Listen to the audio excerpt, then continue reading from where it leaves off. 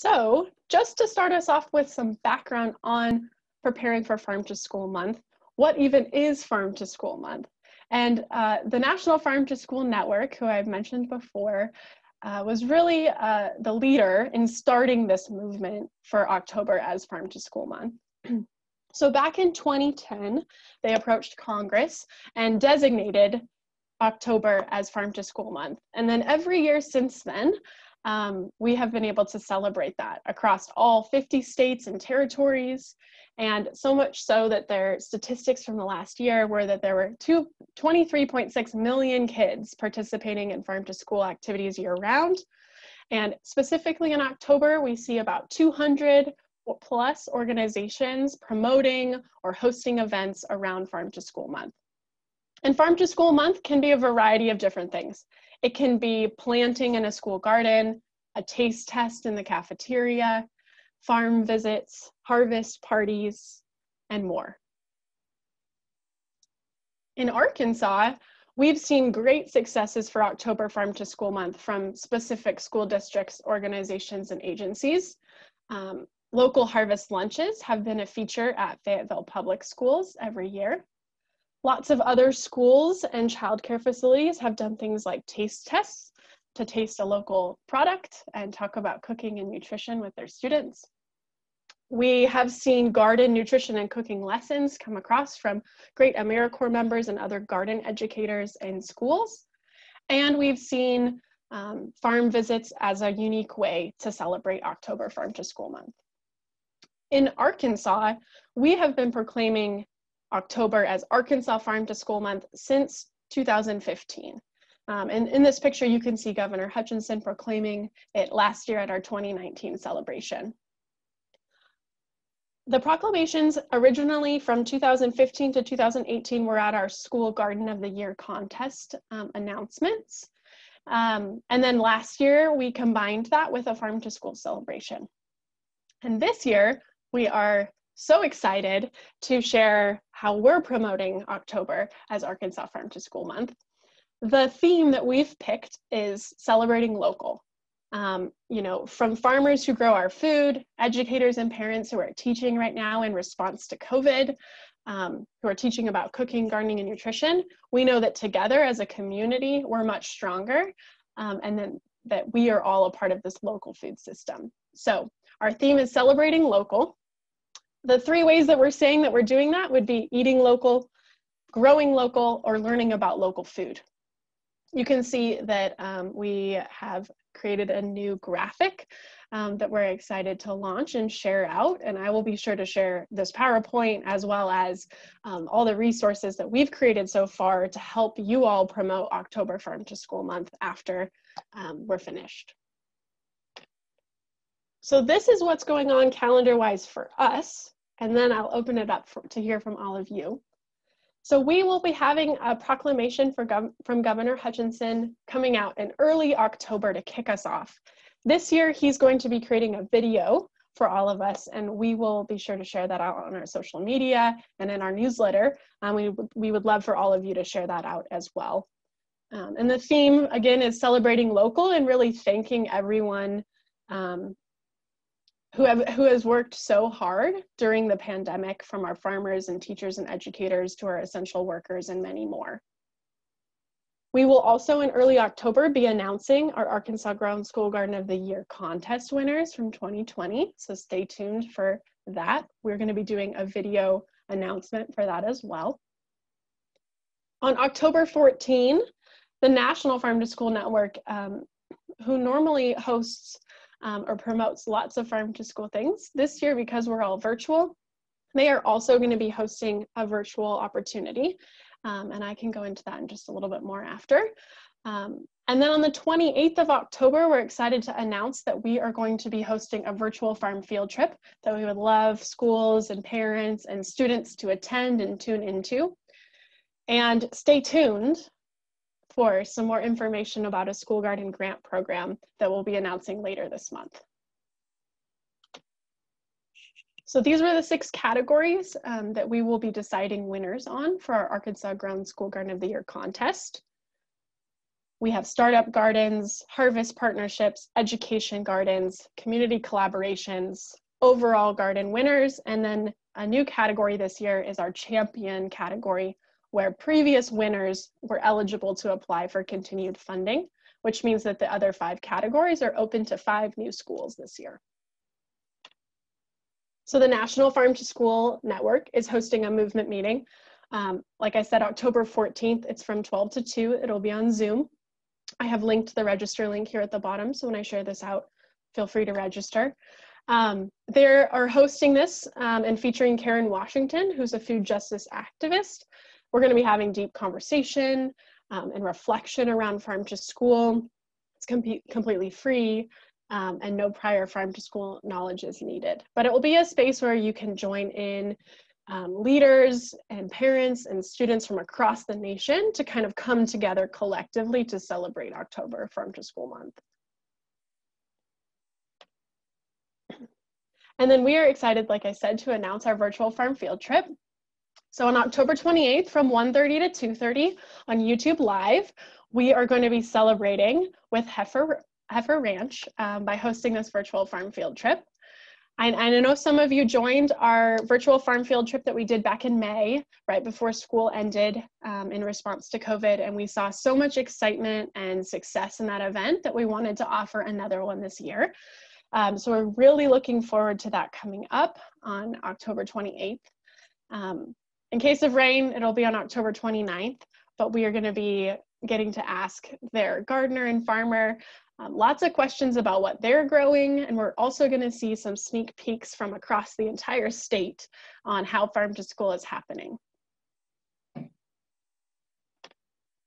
right, so that's what we have going on. I'm going to go back to our calendar real quick just to recap it, and then I'm going to turn off our video and see what else all of you are doing for Farm to School Month. So like I said, stay tuned for a proclamation from the governor in early October. Same with our school garden announcement. On October 14th, the National Farm to School Network has that movement meeting. And on October 28th, we invite all of you to join us for a virtual farm field trip. All right, so I'm going to stop sharing. We'd love to hear the answer to this question, like I've been sharing. How are you celebrating local, or what plans are you thinking about coming up this October for Farm to School Month? Or what have you done in the past that you want to share about? Feel free to unmute yourself or type it in the chat. We can start to have more of a conversation and dialogue and learn from each other on what our collective plan is for Arkansas Farm to School Month. All right, Sarah, can I go? Please go ahead, Kristen. Yes, thank you. So I have a couple things planned right now. I'm going to take a kind of 2-week block of the month and do taste testings during their typical snack times using produce that we've either purchased at a local market or that we grow in our actual garden. Because, and I'm sure many of these other people are dealing with the same things, I can't go in the school or do anything like that. We're going to have an outdoor celebration. And the other thing that we're doing is every student in our school will plant some radish seeds on the 2nd day of October. I think that we decided that. And then our virtual kids are getting take-home kits that they can plant their radish seeds that same exact day, and then we'll be able to harvest them at the end of the month. And then the kids at home will cook with the radishes, and then we'll cook and prepare another taste testing at the end of the month. So they actually get to see the whole entire process from start to finish in 1 month. Thanks so much, Kristen, for sharing about that. And it's awesome hearing how you're adapting to virtual instruction as well and trying to bring in those virtual students and families too. Hi, Sarah. I'm Anna with UAMS. And in my role, I support a lot of different school districts across Northwest Arkansas. And so we don't work exactly with one school or one district, but I'm actually working with Lindsay, our AmeriCorps service member, to create a series of flyers highlighting Northwest Arkansas farms. We're going to include a recipe that works with whatever produce they're growing at the time, and hoping to reach a more wide audience just through some different flyers that we're going to send out. That's awesome to hear, Anna. Thank you so much for sharing that, and so great to be featuring farmers as well. What an awesome idea. there's a couple who have come in the chat, so I'll let Sherry Long, who's that farm to school coordinator in Oklahoma, didn't come up with a solid plan this year because schools are just not open for any type of visit, which I know many of us are feeling might do something in the future. They're planning to showcase dairy and have a Milk Mustache Monday and submit some students of drinking milk to show off their mustaches. So thanks, Sherry, for sharing that. Hi, Sarah. Hey, Joyce, go ahead. Hi, this is Joyce with OPA Food Management, and I cover Missouri, Arkansas, Illinois, and Iowa. And Missouri and Illinois both are participating in the Great Apple Crunch that's coming up the middle of October. Does Arkansas have a similar event? And that is highlighting and serving local apples to the students in the school districts. Thanks, Joyce, so much for sharing that. In Arkansas, we don't have a statewide apple crunch like we've seen up in the Great Lakes, or there's some others across the nation as well. And it's something I know that we've been thinking about as a program moving forward. I don't know if anyone else on the line, though, is planning on doing an apple crunch or some sort of other local lunch or local taste test at the school. So I'm going to pose that question out to all of you too. Hey Sarah, this is Shannon. I'm at a ECE Learning Center, and we've been participating in the Soybean Science Challenge, which is actually a program designed for high school students. But we planted the soybeans and stuff, and we've been harvesting them this week, and we're planning on incorporating them in our lunch and snack time things next month. So we're really excited about that. Hey, Shannon, thanks so much for sharing that. That's awesome to hear that at your early care center that you're doing the soybean challenge. That's really awesome to see. There's a couple more coming in too from the chat. Leah is talking about from DHS, I believe, that they're choosing a jail or private school that they would go to show off their gardens and make an announcement with the media team. So in the past, they've also showcased cooking in kitchens from schools. So that's really awesome. Thank you so much for sharing that. We got Alyssa jumping in saying that apple crunch idea is great. They may even borrow that for our school. Alyssa, keep us updated. We'd love to help support you in that too. Sarah? Yep, go ahead. This is Diana Bowen with the U of A Cooperative Extension. I'm a county agent, and I work with schools, and someone else said their schools were not letting them in, but our school's not letting us in the building either. But one of the things we're doing with the second grade at one school, because they will let us do lessons outside, so we're going to do a garden with the second graders and bring them outside to do all of our activities and all of our learning.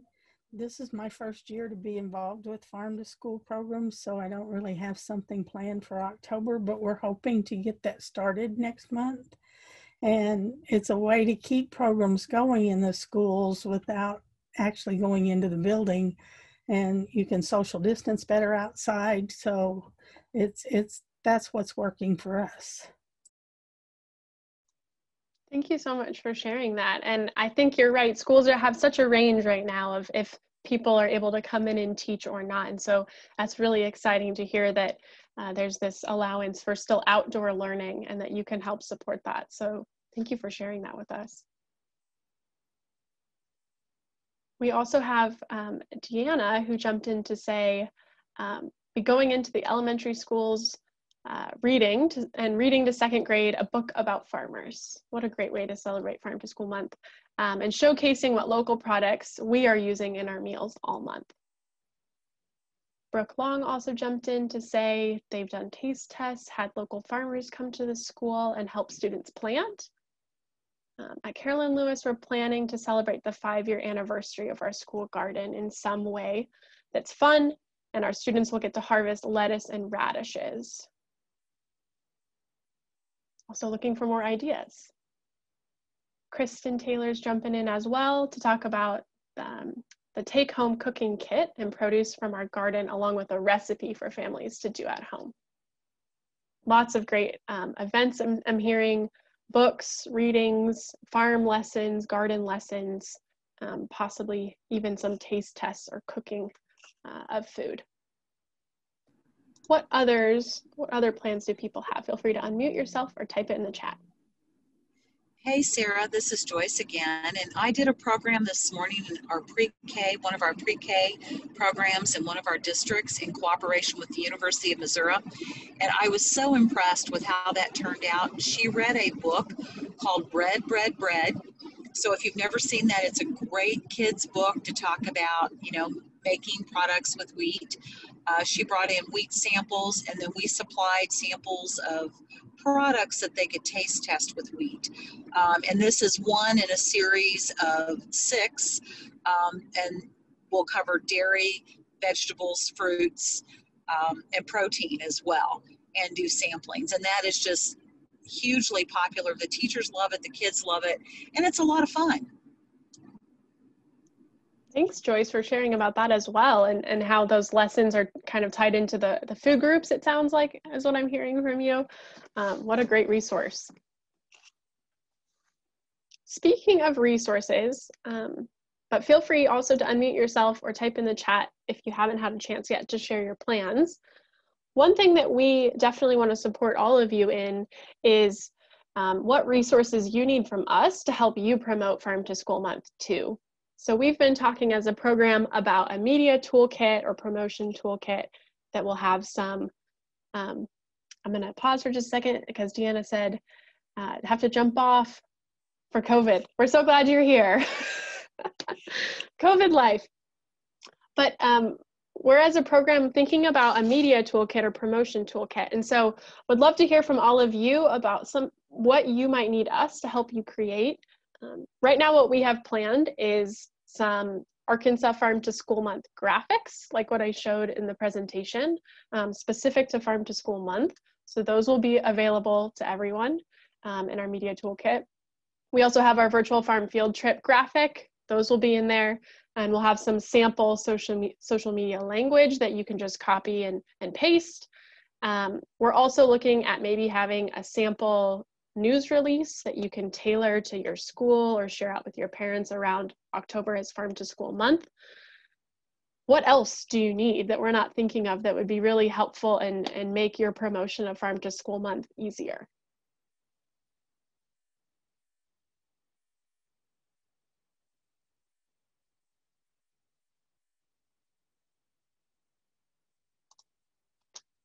So I'll type that question quickly into the chat box and say resources, media toolkit. What other pieces would be helpful that we could create for you to promote Farm to School Month?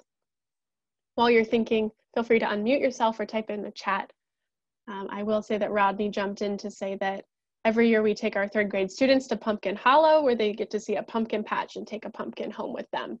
And so they're experiencing a local farm in Northeast Arkansas.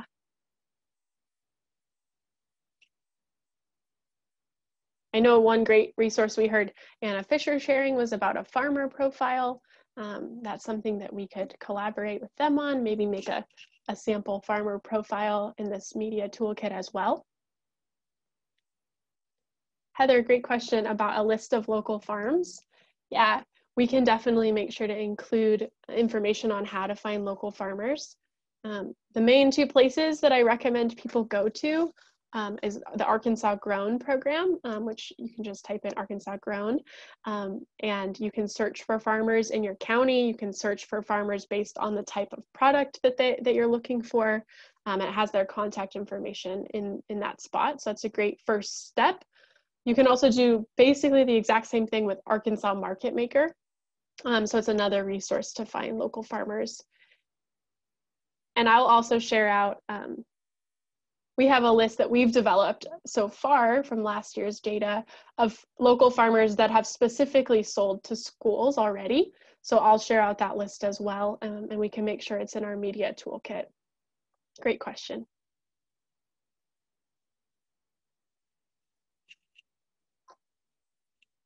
What else would be helpful for others thinking about media and promotion?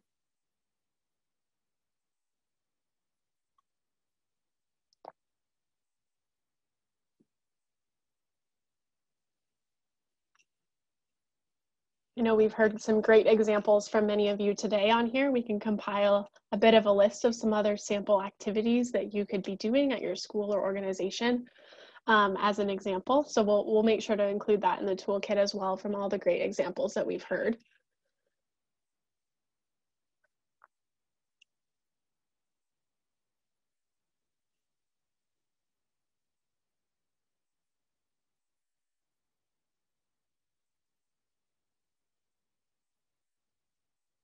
Got a couple more coming in the chat. Video clips of local farmers to use with virtual students. That's a great idea, Heather. We'll put our brains together on that and see what we might be able to find. And if we have some of local farmers too, pulling them in. And Kristen from Forest Park Elementary came in to say a great book is How Did That Get in My Lunchbox? The Story of Food by Chris Butterworth. So that's a great one to check out as well if you're looking for a really simple, quick way to celebrate Farm to School Month and celebrate local this year. It's a great suggestion. We'll include that book suggestion on in our media promotion as well. Amanda, we're glad you're here. Thanks for joining. Oh, and yep, Kristen also highlighted that the St. Joseph Center, which is a Central Arkansas nonprofit, they are hosting virtual farm field trips right now. Since they normally have school field trips out at their nonprofit and urban farm, they've transitioned to virtual. So that's another option if your school or organization is looking to host or participate in a virtual farm field trip. That's a great suggestion.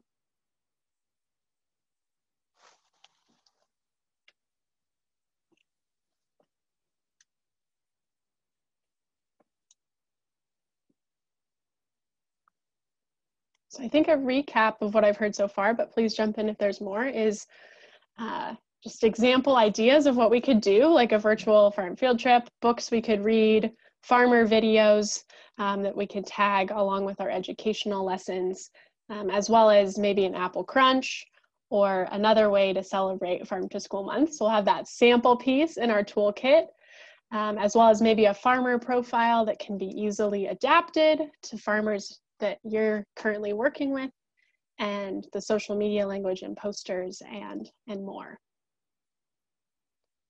Any final other resources? We definitely want to make sure that we're creating those and have those available for all of you. Any final thoughts?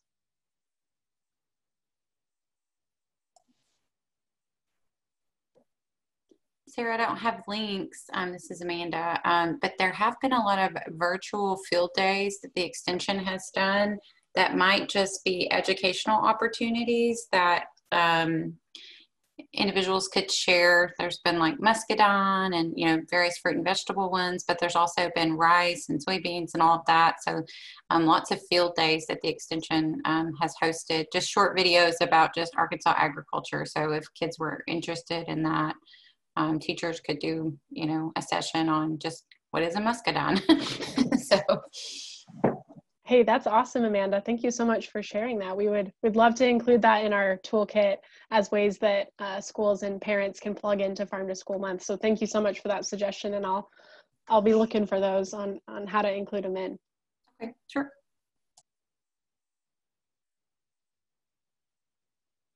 All right. Well, I want to make sure to make space if others have more ideas coming to mind, questions coming to mind around Farm to School Month, or resources that you need. But I also want to honor everyone's time who has come so far. I'm going to do a final poll for all of us on our network conversation and announce that the next Farm to School Arkansas Farm to School Network conversation in October that we'll be hosting is going to be on goal setting and creating action steps. So looking at your school or childcare facility and seeing where you're at and making what is your goal or action step for the next year. And then in November, we will have one on local procurement. So stay tuned for those. And I'm going to open the poll, so you'll see it pop up in just a second on your screen. And there's 5 questions, just really quick, multiple choice. If you can quickly fill that out. And if you don't have any other questions, thank you so much for joining today. stay on if you have additional questions that you want to ask me or hear from others. But that was our September Preparing for Arkansas Farm to School Month Network conversation. We're so thankful for all of you joining and the feedback that you gave. Thank you so much for being here.